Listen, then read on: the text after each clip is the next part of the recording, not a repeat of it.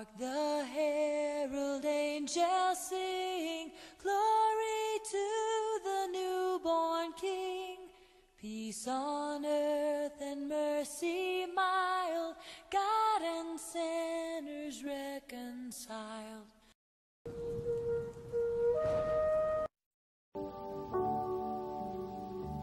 We are reading today from the book of the Revelation of Jesus Christ,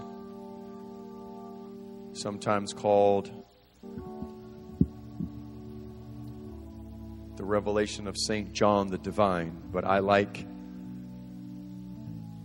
the initial reference to it being the revelation of Jesus Christ. Everything about the future is wrapped up in Jesus. And when you understand that, despite all of the scrolls that are being opened and judgments that are being rendered, through all of the terrifying things that are coming upon this world in what is called the Great Tribulation, most of these things are tied into the Old Covenant and now again refreshed here with John in the book of Revelation.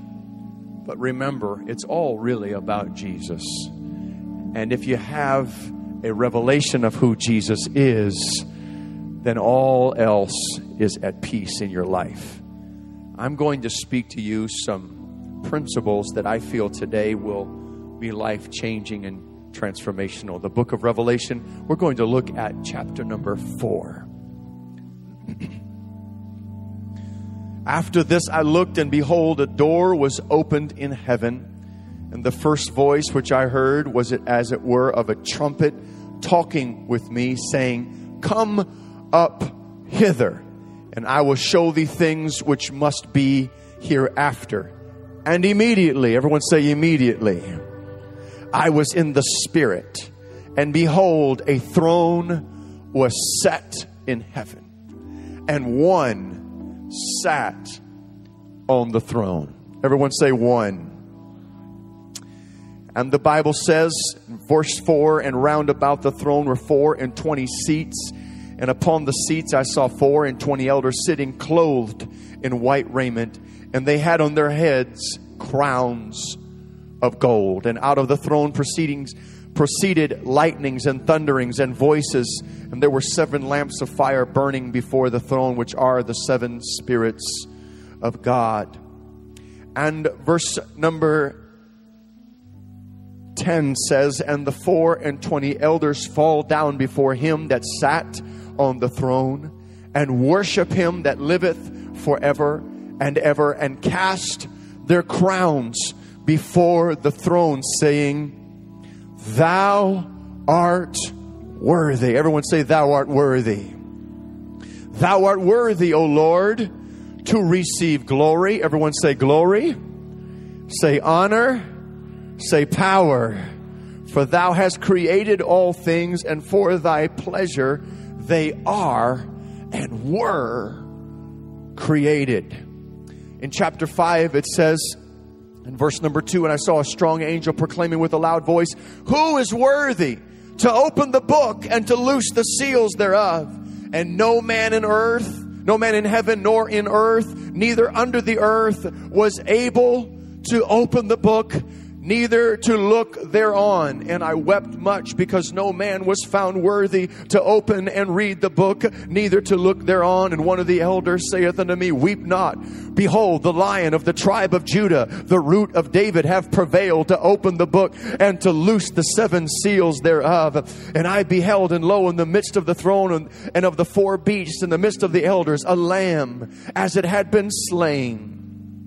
And verse number 8 says, and when he had taken the book, the 4 beasts and the 24 elders fell down before the Lamb, every one of them having harps and golden vials full of odours, which are the prayers of the saints. And they sung a new song. Everyone say a new song. And what is the new song? Thou art worthy to take the book and to open the seals thereof. For thou wast slain and hast redeemed us to God by thy blood out of every kindred and tongue and people and nation, and hast made us unto our God kings and priests, and we shall reign on the earth. And I beheld, and I heard the voice of many angels round about the throne, and the beasts and the elders, and the number of them was 10,000 times 10,000 and thousands of thousands, saying with a loud voice, Worthy is the Lamb that was slain to receive power and riches and wisdom and strength and honor and glory and blessing.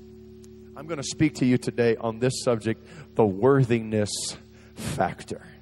The worthiness factor. Would you pray with me? Father, we thank you, Lord, for your word right now. We pray that the living word will preach the written word. I ask you, God, to cause our minds to be clear. Let all distractions be taken away. Let every preconceived ideas that would limit our concept of you and what you desire to do in our lives, let them be taken away. All of our own history, our own knowledge of our weaknesses, God, let it be minimized and let it be expunged. All of our sins expunged from the records. Today, let our accuser be cast down and let your people be lifted up. Let there be demonstration of your Spirit with power that your perfect will may be done. Everyone say, in Jesus' name. Turn around to 2 or 3 people before you're seated and say, worthy is the Lamb.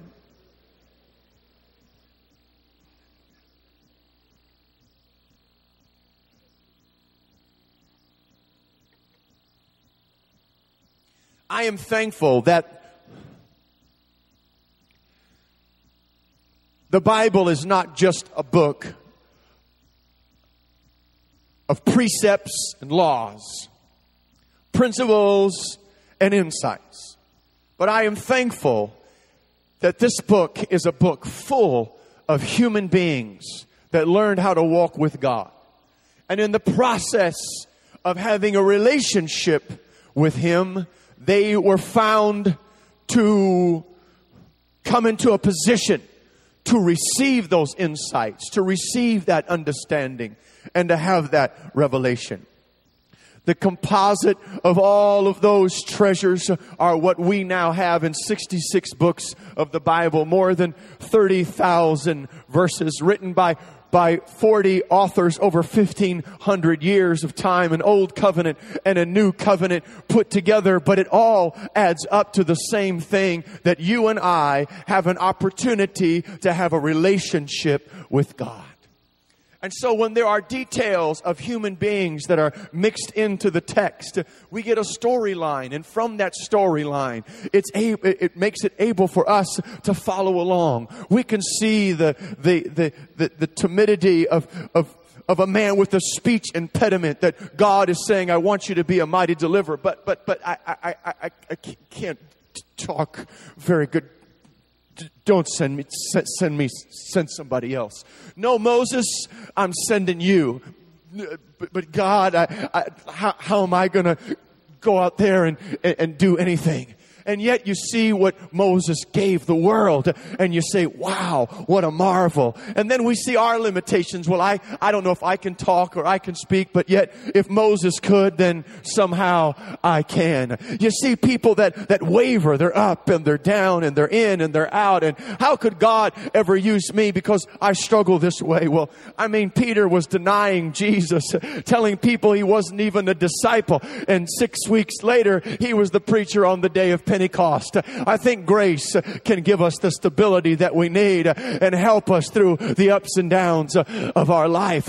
And you look through the times when you see David looks like he's depressed, and the next minute he's writing a song about getting excited about going into the house of the Lord. You see all of these people through their failures and their weaknesses, and it opens up the realm of the Spirit to us.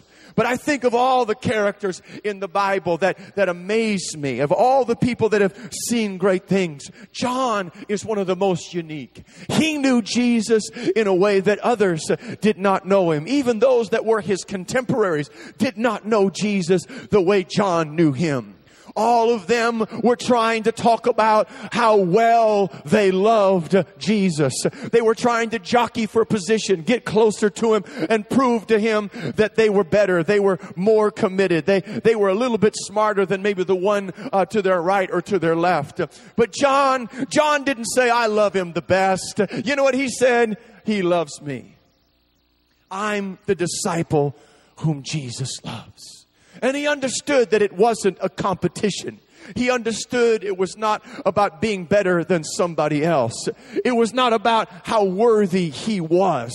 He understood that there was something in the heart of Jesus that wanted to express the love that he had. And he was looking for people that would be willing to receive that love and come into that relationship. And so John would write, herein is love, not that we loved God, but that he loved us. He said, if you want to understand love in all of your human experience, so often it's how well we love or how well we don't love or how someone has treated us or how well we have been loved or not been loved in our life that makes us who we are. But John said, don't put love in a human category. It's not how we love him.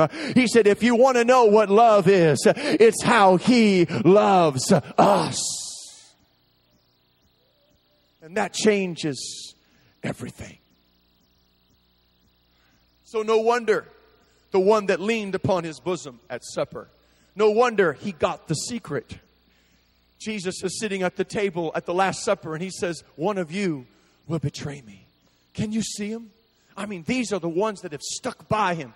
When all the multitudes left that just came for the multitude, for the loaves and the fishes, when they left, when those that just followed him for the miracles, when they were gone, it was the 12. When the 70 weren't there, it was the 12. And Jesus says, one of you will betray me. And suddenly they start saying, is it my performance? Is there something flawed in me? Am I capable of this? They start going around the table. Is it I? Is it I? Is it I? The feeling of insecurity that suddenly comes into the room. Who has the capacity to fail him, to deny him, to betray him? And when we see this picture, we say, well, then where do any of us stand in this kind of a room? Where would any of us be at this table? How would we feel if Jesus said, one of you is going to betray me? Well, you know everything. You know my heart. You know what's in my heart. You know what I'm capable of. And I mean, they're maybe looking around, not looking at each other. Maybe suddenly enamored with the cup that's in front of them or a piece of bread. Or maybe they're looking up at the ceiling or looking out the windows. And then they look back at Jesus to see where his eyes are turning to the right or to the left. And there's John just leaning on his bosom. Peter scribbles a note real quick and passes it to John. And John looks down and, who is it? Ask him who it is. Everybody know it wasn't John. John was the only one that said, who is it, Lord? Because he knew it wasn't him. Everybody else says, is it I? John had passed the test. He was beyond the performance stage. He was beyond looking at himself and saying that my relationship is sustained strictly on my own performance. But he understood that if I am going to stay in close fellowship with him, it's not going to be because of how well I embrace him. It's going to be by how well he embraces me. And can I tell you something? When we are faced with our own weaknesses and our own frailties, so often we say, God, how can I stay with it? How can I stay strong? How can I be consistent when all of the pressure is on us and there's so many variables in our lives? We don't know what might manifest in our own selves. Even that night, Peter said, I'll never deny you. And yet Jesus turned and looked at Peter before the cock crows twice. You're going to deny me 3 times. He knew what was in him more than Peter even knew what was in him. But Jesus always gives us hope. He looked at Peter and said, but I have prayed for you. And not if you're converted. He says, but when you're converted, strengthen your brothers. I know you're going to come out of this okay. And so God's love for us and God's grace for us is always greater than whatever it is that we're dealing with, than whatever it is that's in our lives, than whatever weaknesses or sins or temptations that we might be feeling. And so we've got to get past trying to be worthy, trying to be good enough, trying to earn it, trying to work for it, and let the love of God just hold you and embrace you. And if you ever hear the heartbeat of Jesus, it will be impossible for you to walk away. Who is it, Lord? Revelation comes out of that relationship. Revelation comes out of that understanding of the perfect love of God. John would later write, perfect love casts out fear. What is that fear? It's the fear of being rejected by a holy God. But perfect love casts out fear. John was the only one that survived. All the other apostles were martyred. And there is lots of Christian antiquities that try to speak to us of how they died, where they died, when they died. We don't know all the details, but we can assume fairly well that John had lived at least 2 decades beyond the original apostles. He was probably in his 90s when he was at Patmos. And the reigning emperor at that time was referring to himself in Latin as Lord and God. He wanted everyone to refer to him as such. And yet John was preaching that Jesus was God, that Jesus was both Lord and Christ. He was declaring that he was King of Kings and Lord of Lords, and the emperor didn't like it, so he said, I'm going to kill him. And Christian antiquities will tell you that they threw him in boiling oil trying to kill him. This would take care of him, but he just wouldn't die. And so they fished him out of the boiling oil, and they sent him to an island called Patmos. Patmos had been turned into a quarry mine where all they would do is just dig stones out of the quarry and take them down to the harbor where the ships would come and take that was been mined and carried away. It was drudgery every single day. Can you imagine a 90-year-old man trying to carry rocks or roll a wheelbarrow with rocks in it? And he separated. He said, I'm going to keep you so far away from your people that you won't be able to access that fellowship. You won't be able to be connected. You won't be able to do any damage to me while you're there at Patmos. And so with Patmos, we see an island of separation, a place of being excluded from fellowship. And yet the Bible says that John was in the Spirit on the Lord's day. You might be able to separate me from my family, separate me from my friends, separate me from the church body, but you can't separate me from God. And what he says is, I can get in the Spirit right here on this island, which is called Patmos. And I'm going to tell you something. No matter how isolated you might feel today, no matter how much of an island you might feel that you've been put on, or how much suffering and persecution that you might have endured in your life, can I tell you, John gives us a tremendous hope that there is no place that you can get to in this world. There's no position that you might be in this life where you cannot access God if you need Him. I was in the Spirit on the Lord's day. He said, I am your companion in tribulation, in the kingdom and patience of Jesus Christ. I was on an island called Patmos for the word of God and the testimony of Jesus. I was in the Spirit on the Lord's day and heard behind me a great voice. And the voice said, I am Alpha and Omega, the first and the last, and what thou seest write in a book. He ends again speaking, fear not, I am the first and the last. I am he that liveth and was dead, and behold, I am alive forevermore. Amen. And have the keys of hell and of death. The Bible says when he saw him this time, he fell down before him. He fell down flat before him.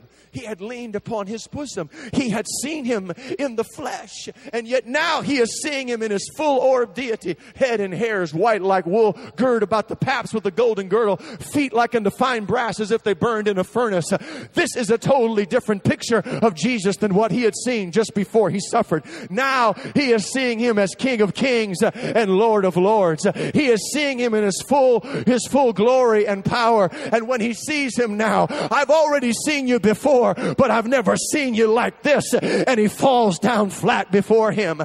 Folks, I'm going to tell you something. Even if you've experienced his love, even if you've had an experience with God, there are dimensions of revelation that you and I still are waiting to experience. There is still a place that you can get to in God that will go beyond what you have ever seen before. There's a place of seeing him and knowing him. Is there anybody here today that has a passion and a desire to see Jesus in a way that you've never seen him before? I want to see him in such a way that I'd fall down before him. I want to see him in such a way that I would be overwhelmed by his awesomeness and his glory. I am he that liveth and was dead, and I'm alive forevermore.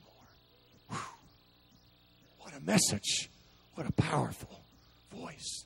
And then he begins to speak to him about the 7 churches in Asia and how they need to be in alignment with this revelation. Each of the churches, he reveals himself just a little bit differently, because what is missing in the church is reflected by what's missing in their revelation. What is missing in us is missing because we lack revelation in one area or another. This has got to be a passion, that we don't just look upon Jesus once, that we don't just see him casually or just occasionally, but this needs to be a passion in our hearts, looking unto Jesus, the author and the finisher of our faith. Touch somebody and say, gaze upon Jesus. Say, glance at all others. Just glance at all others. Stop for a minute, lift your hands to the Lord and give him praise. Would you do it? Thank you, Jesus.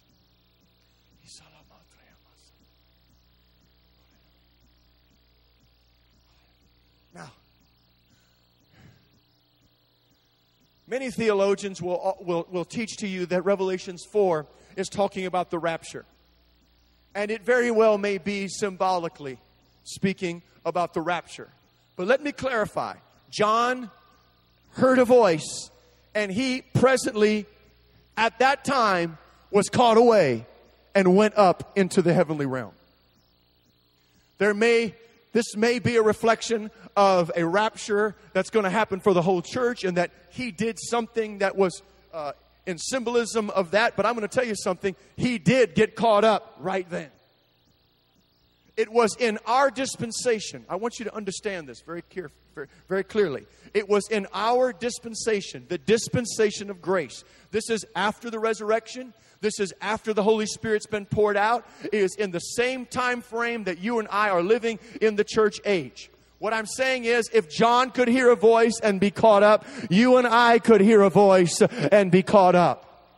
If John could see Jesus that way, you and I can see Jesus that way. So many times we look in these scriptures, we look at these stories. Oh, well, John was in a special dimension. Well, John was not like us. No. He was every bit as much like you and I. He was every bit as much as like your neighbor, your friend, your brother, whoever it is that you know that's a human being that's present in this generation. You could pick any one of them, and God could put the same grace upon any one of us, and we could have the same experience. We are in the same dispensation of time. In the old covenant, they were jumping time frames. Prophetically, they were jumping. If you go to John 8:56, Jesus said, Abraham wanted to see my day. He saw it and he rejoiced. Abraham saw the day of Jesus Christ. He jumped dispensations. He literally jumped over the law and he went straight to Calvary and saw Calvary. Because that was the next greatest event on God's calendar. God being manifest in flesh.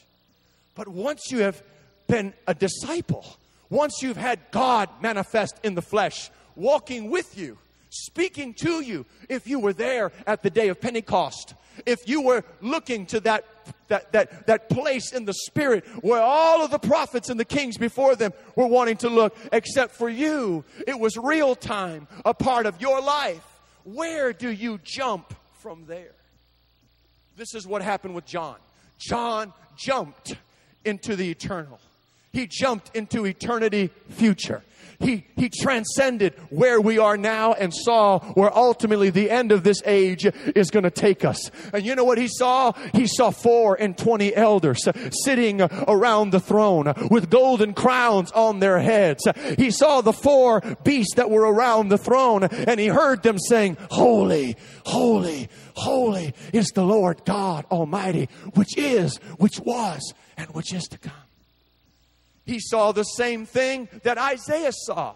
Isaiah saw the same thing around that throne. "I saw the Lord high and lifted up, and his train, it filled the temple." And what did they say? "Holy, holy, holy is the Lord God Almighty." Everyone say that. Say, "Holy, holy, holy, Lord God Almighty."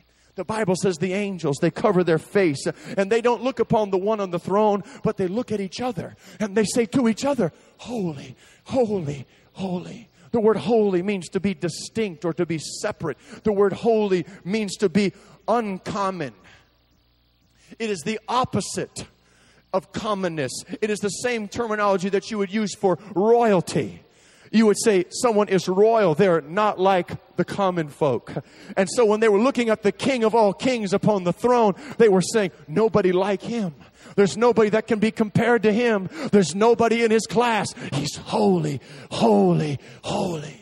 Holy is the Lord God Almighty." Everything in heaven is holy, but they didn't say the throne is holy. They didn't say the angels around them were holy. They didn't mention anything else around heaven that was holy. All they could say is the one that's on the throne. Nobody like him. Holy, holy, holy is the Lord. Holy, holy. Now, these are not programmed angels that only have a limited vocabulary. They don't have, 6 sentences programmed in, and that's all they can say. It's not holy, holy, holy, holy, holy. It's not God on an ego trip saying, "I'm just going to program some angels that just tell me I'm holy 24 hours a day." We know that angels have a will. They have a will because a third of them left. And if they were programmed, they could not have left. If they were limited in their creation, they could not have chosen. So every angel that's there around that throne wants to be there. And everything that they're saying is coming out of them. It's not something that's being projected to them out of domination. "You will say, 'Holy, holy, holy,' 24 hours a day around my throne and remind me of my greatness." That's not what God is doing. God is saying, "I'm going to create an intelligent being that can relate to me, that can connect with me. I'm going to put him here in my presence, and I'm going to see what he said." And the angels get a glimpse, and then they cover their face, and they look at each other and say, "Holy, holy, holy, holy. I tremble in the sight of the awesomeness. Holy, holy." And they think about him again, and it hits them again. "He's holy, he's holy, he's holy." They look at their neighbor. They look at each other. "You're special. God made you special. I understand you. You're here in heaven. Look at those wings. Look at how you fly. Look at how you speak. But he's holy. He's holy. He's holy. He's not like us. He's beyond us. He's beyond the scope of anything else that I've ever seen. Nobody like him. Holy, holy, holy." The constant stream of revelation that comes to them brings them back just to one word. Holy, holy, holy is the Lord God Almighty. The whole earth is full of his glory, which was, which is to come. And they're speaking about God who inhabits eternity. They're speaking about eternity past, eternity present, and eternity future. And now John prophetically is caught up around that throne, and he gets to see the things which will be hereafter. And by going into eternity future, he reflects back to us that are still living in time and space that it's going to be worth it. I was on Patmos. I was being persecuted. I'm a companion with you with all of your troubles. But he said, I got caught up in the Spirit. And when I got caught up, I stood before the throne and I saw what it was going to be like. I saw the 24 elders that are going to be around that throne. And he said, you know what? I got to see some things that even Isaiah didn't get to see. He said, I saw them with their golden crowns that had been put on their heads. And I saw them get out. And they had something else to say. They walked up to the throne and they say, thou art worthy, O God. And they took their thrones, their crowns, and they cast them before the throne of God. And you know what he said? When we get there, we're going to have something different to say. We're going to listen as the angelic beings say, holy, holy, holy. But when I stand there, I'm going to take whatever reward that I've been given, whatever crown that he puts on my head. I'm not going to say holy. I'm going to say worthy, worthy, worthy, worthy. I'm not worthy of anything. I didn't get here by myself. I didn't get here by what I could do, by my talents, by my abilities. It was the grace of God. It was the mercy of God. He said, I saw a lamb that had been slain. And worthy is the lamb. Somebody say, worthy is the lamb. Worthy is the lamb that was slain. And they cast their crowns. And I looked, he said, and I saw the scrolls of judgment. And there was an angel that stood there and said, who is worthy to open the scrolls? Who is worthy to open the book? And they looked. Watch this. Nobody in heaven. Daniel couldn't open it. Job couldn't open it. Noah couldn't open it. Abraham, Isaac, and Jacob couldn't open it.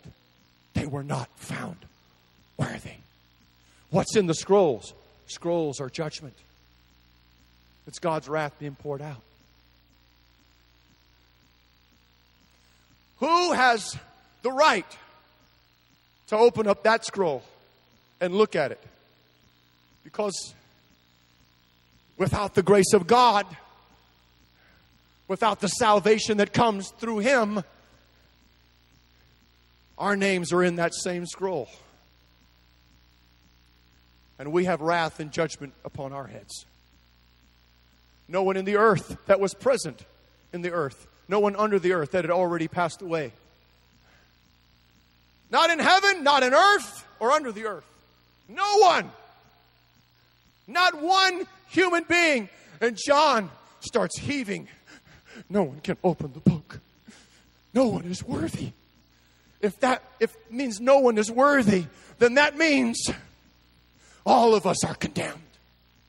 And he's sobbing uncontrollably. He feels the awareness of how sobering eternity is. And an elder comes and taps him on the shoulder. Don't be afraid. Don't weep anymore. One has prevailed to open the book. The Lamb. The Lion of the tribe of Judah. He has prevailed to open the book and to loose the seals thereof. You know what this shows us? A picture of Jesus. Jesus teaching in the temple. And while he's teaching in the temple, a woman caught in the very act of adultery. And they drag her before him. And they throw her down in a heap. According to the law of Moses, she shall be stoned. But what do you say, Jesus? And they're standing there pulling on their long beards, holding on to their phylacteries, their prayer shawls over their heads, davening and holding their prayer books. Oh, we are so righteous and we are so in line with Moses. We are going to bring judgment and condemn. She deserves to die. Jesus begins to write in the ground. We don't know what he wrote. It was written in sand. I believe he wrote it in sand so it could be erased. And I believe while he was writing their sins. He was writing their thoughts. He was saying what they had done that was wrong. And then he stands up and says, you who is without sin, you cast the first stone. And from the oldest of them to the youngest, they start dropping their stones and walking away. And the woman is still heaving and sobbing. What does she say to her? Woman, where are your accusers? They're gone. Go and sin no more. Wait a minute. If the rule is he that is without sin cast the first stone, he is the only one that is without sin. He's the only one that has the right to cast a stone and enforce the law. Yet he is the one that is there administering mercy. And this is what you see at the throne of God. The only one that's able to open up the books is the one with nail prints in his hands and nail prints in his feet. And he's standing before John and saying, I can open up this book because I first have given mercy to every man. And he wrote it down. Hey, you have mercy. There's a lamb. There's a lamb that's in charge of the judgments. There's a lamb that's in charge of the books. The one that could condemn you, the one that could bring judgment upon your head has nail prints on that hand.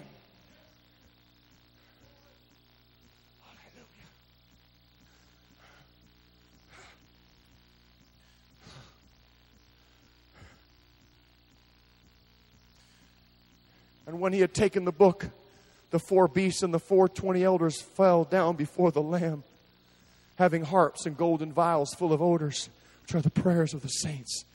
And they sung a new song.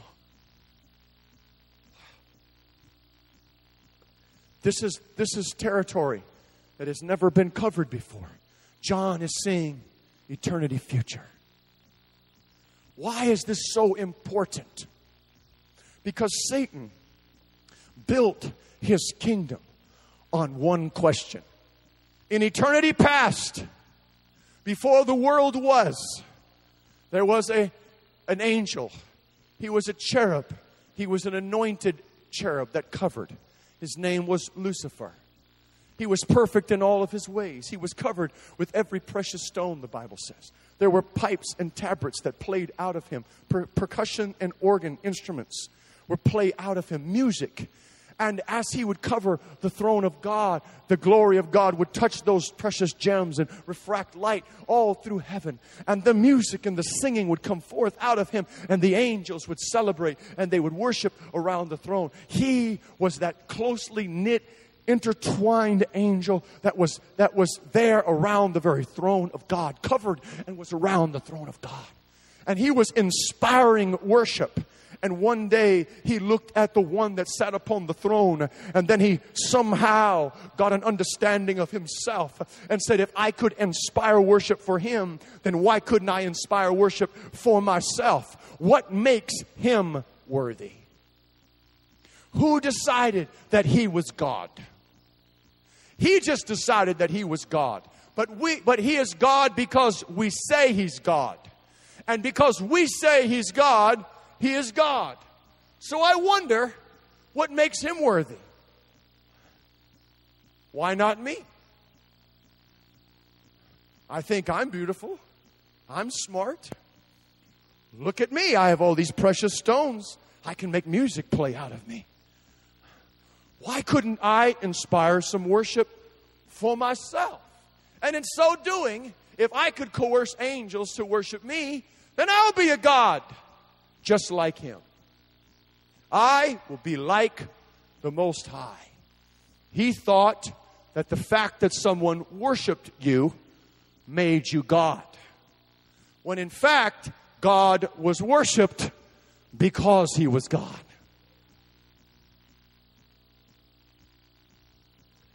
But this is what I call Luciferian thinking. This is the creation of relativity. Moral relativity. It's only true because we all agree that it's true. But there is no real truth. There is no absolute truth. There's no way for sure we can know that God is really God. What gives him the right to be worshipped? Why is he worthy? Worship is tied to worthship. Worship means worthy of adulation. Worthship. You are worthy to be worshipped. And so he questions the worthiness of God. And from that question, he caused a third of the angels to fall. And this is the constant question that he has posed. Why not me? Why him? Why accept him as the only God? Why not allow for other gods, for other ideas, for other thoughts?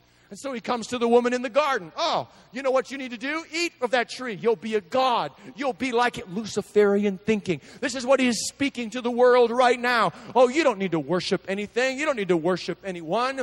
You need to worship your own opinion, what you think, how you feel about it. That's what really is true. There's nothing else that's really true. It's just what's been agreed upon is true. And if you can change what everybody thinks about it, well, then that will also be true. But I'm going to tell you something. God's word is true whether we agree with it or not. God's principles are right whether you accept them or not. God is God, and he will be God whether you believe that he is God or not. And I will tell you how long it took for God to make that very plain. The Bible says he fell like lightning from heaven. As long as it took for lightning to flash, that's how long it took for God to deal with Lucifer and for him to understand that when you lift yourself up to be a God alongside of the God, you find out there's only room for one God, and you get cast down from heaven. That's why the Bible says to this day, thou believest in one God, thou doest well. The devils also believe and tremble. And so he has tried to cloud our minds, challenge the way that we think. But the Bible says that John, when he got caught up, he saw the throne, and one sat upon that throne. No more confusion. It's very plain. One sitting on that throne. And now, in eternity future, the question that was asked in eternity past has now been answered. What gives you the right to be worshipped? This is the constant cry of Lucifer in the earth. You know what he says to mankind? I offer you pleasure.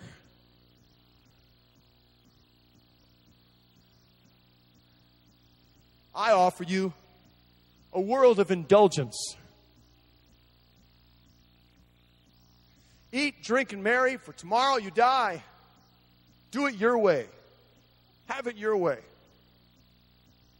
Go to Burger King. Have it your way.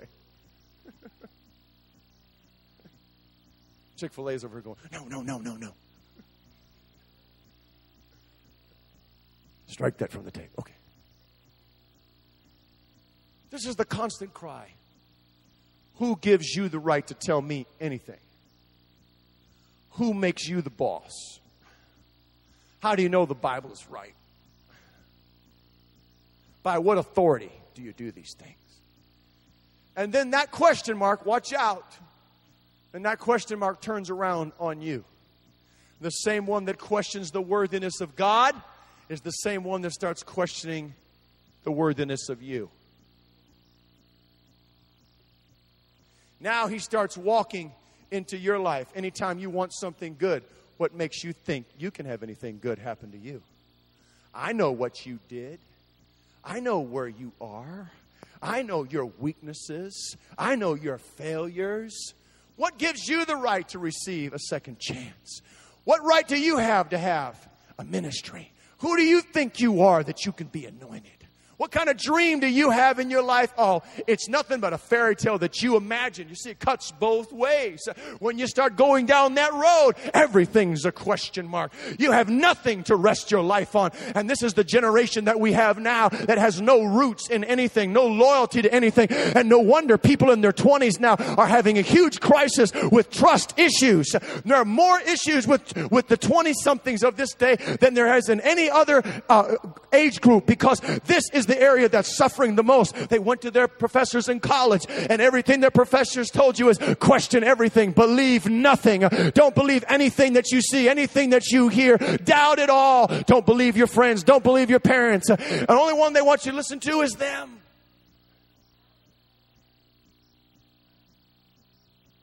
Luciferian thinking, everything is relative. So there has to be a way to solve this. Jesus comes. God manifest in the earth. And the Bible says when he cast out devils, they would cry out, "We know who you are. You're the Holy One of God." In other words, they're saying, what are you doing here? What are you doing like that? God manifest in the flesh. You're coming to be a human being. What are you doing? I'm coming to answer the question of why I'm worthy to be worshiped.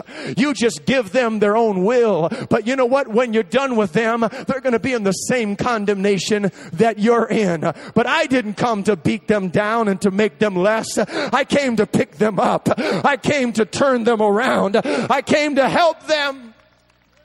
And what he did for angels in the beginning is what he did for us when he came on this earth. He gave you and I a choice. He gave us an opportunity to make a decision. And when they saw Jesus, they could do what they want to with him. But he came to feel what we feel, to be touched with the feelings of our infirmities. He was tempted in all points, like as we are, yet without sin. No wonder the 4 and 20 elders are singing a new song. This is the new song. I got the answer now. I know why he's worthy. I'm going to cast my crown. For thou wast slain and hast redeemed us unto God out of every kindred and tongue and people. He's worthy. Calvary proved once and for all that he was worthy to be worshiped. The blood that was shed upon that cross proved once and for all that he was willing to do for us what no one else could do and what no demon power could ever even offer. You see, Satan is a merchant man. He wants to make deals with you. He said, I'll take your innocence and I'll give you perversity.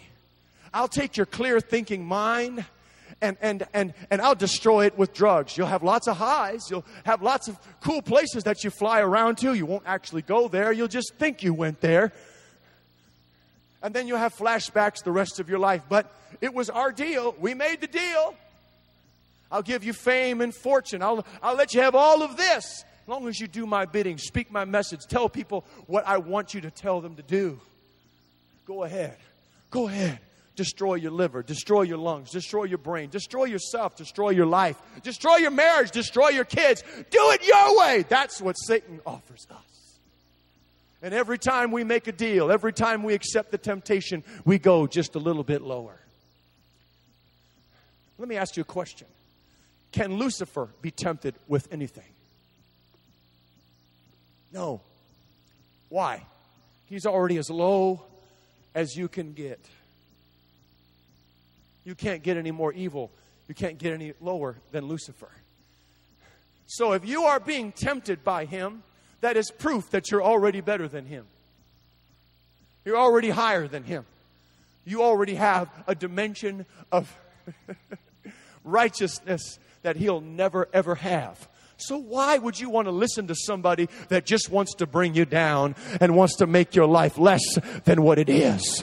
God, on the other hand, cannot be tempted either. Why? Because he has no evil in him. There is no desire for evil that is in him. And so every time we overcome temptation, he lifts us up to be a little bit more like him. And so this is what Jesus says.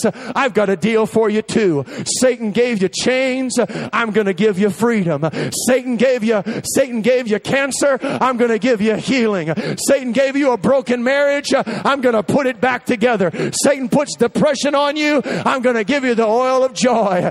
Satan came to condemn you. I came to free you from all of your sins. And the Bible says he has made him to be sin for us who knew no sin, that we might be made the righteousness of God in him. He said, I'll take your sin. I'll take your weakness. I'll take your failure. I'll take everything that's wrong with you. I'll put it on myself. And then you know what I'll do? Though your sins be as scarlet, I'll make them white like snow. I'll give you my righteousness. Now let's break it down. I know what our time is right now. Let's break it down. Here's the final application. If you can answer the question of His worthiness, you can also answer the question of your worthiness.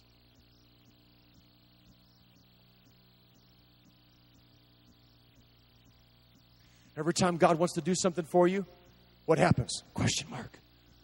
Well, why would I deserve that? Well, I don't know if I can get the Holy Ghost. I mean, I'm not worthy of the Holy Ghost. I don't know if I could be used of God. I'm not worthy. And then you look around at other people. Well, they've been in the church longer, and they've served more years, and they were more faithful. God couldn't do much with me. I'm not worthy. That's why the Bible says when we compare ourselves among ourselves, we are not wise. Because we are not supposed to look at someone else's place in God and use that as a reference point for what we receive from God. We're supposed to look at Jesus and see what Jesus is worthy of. And if He gives me His worthiness, then whatever He can receive, then that's what I can receive. That's what John 17 was telling us. Father, they don't know you, but I know you. And I'm asking you to let them know you like I know you, that we may be one, that they may be one, even as we are one. What He was saying is the same way that the Father loved the Son is the same way that He wanted that love to be displayed for every individual on this planet. At the same way that Jesus was accepted and received is the way you can be accepted and received, and nothing will limit what you can receive from God. Would you stand with me right now?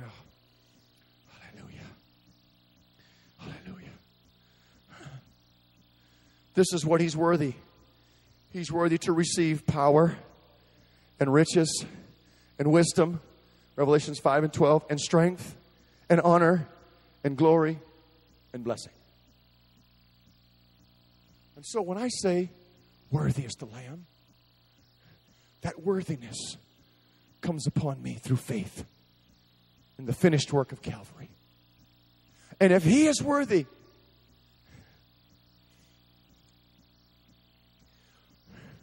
to receive power,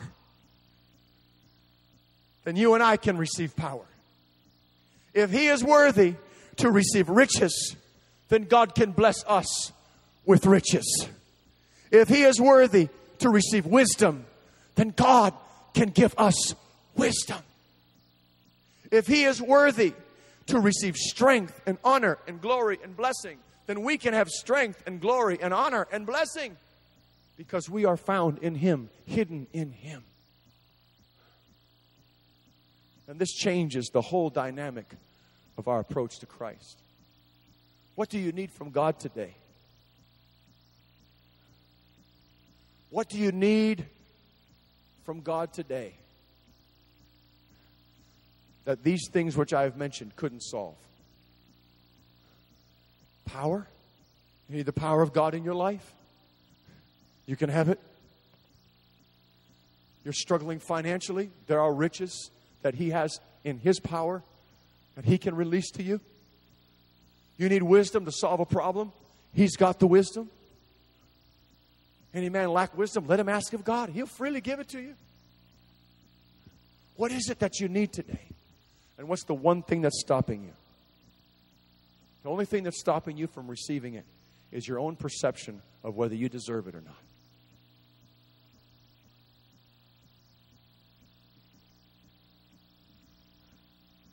And if you can get the revelation of what I'm speaking to you today, this is the answer, folks. This is why John was there receiving it.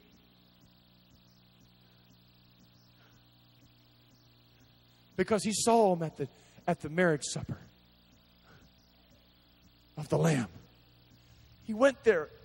He witnessed it. And he was also at the table when Jesus said, "One of you will betray me." And that's when the breakthrough happened. It's not how well we love Him. It's how well He loves us. Why would He want to do anything for me? I don't know. I just know He does. Why would He want to change my life? I don't know. does. He wouldn't do it for angels, no, but He'll do it for you. They can't sing this song, not without us. They didn't get a new song until the redeemed were there. And folks, we have a song today that we can sing. You're worthy. You're worthy. You're worthy. And if He's worthy, then that's the end of the devil's kingdom. That's it. And he has no power in your life. Let's pray together right now. Father, in the name of the Lord Jesus Christ, I am speaking to the voice of the accuser to be silenced. I am speaking to that magnifying glass that he has put on ourselves. And I am praying, God, that it would now be moved up to you where we can magnify you and your greatness. And instead of seeing our failures and our weaknesses, God, we will see your strength, your forgiveness, your blood that washes our sins away. Today, let the question be solved once and for all. You're worthy and you're right, and it's my privilege to serve you. It is my honor out of my free will to fall down before you.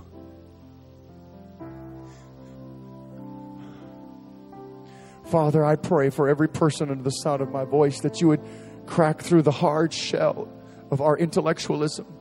Bring through, oh God, the emotional barriers, oh God, and cause that light of truth of your love for us to penetrate the deepest part of ourselves.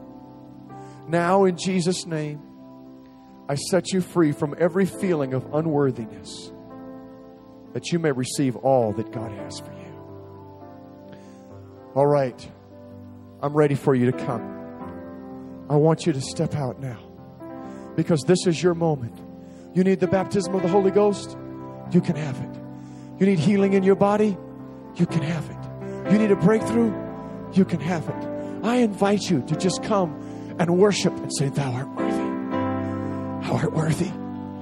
Thou art worthy. And while you're praising His worthiness, He's going to lift those heavy burdens off of you. While you're worshiping Him in His greatness, He's going to take all of these accusations and they're going to fall. Come. I need something from God. I need to go the next level. I need freedom. I need healing. But I feel so unworthy. You can have it today. God wants to dig up all of those feelings of unworthiness in you. And He wants to put righteousness in your spirit. He wants you to have His worthiness.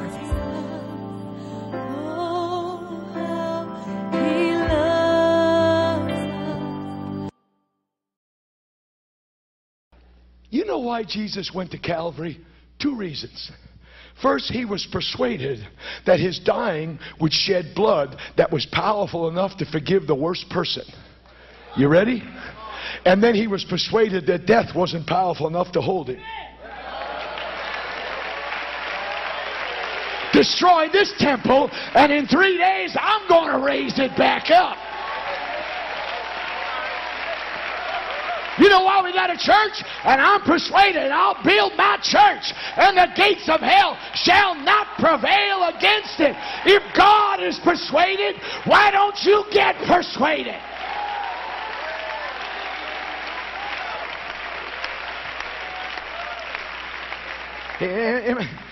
Let's say it again. Ready? The 3 greatest words in life. Thank you. It's not God is love. It's I am persuaded God loves me. It's not God is able to heal. It's I am persuaded God will heal me. We've had such moves of the Holy Ghost here, and yet somehow God has said to my heart, tell these people the greatest thing they'll get out of this whole conference is to walk out of here with an innate persuasion. I got a word for you. Some of you got prayed for. Some of you got anointed. Some of you got spit all over. Somebody slapped you around and you didn't get your healing. The Lord told me to tell you, tell my people, sometimes my healing comes as a seed. And they want a full harvest. That's a miracle. But miracles are not always given to people. But healing comes as a seed. What does that mean? You better be persuaded the seed can be stolen. You better water it. You better protect it. You better nurture it. You better pray over it. You better bless it. You better encourage it. You better talk to it. You better be persuaded that the miracle is in the seed.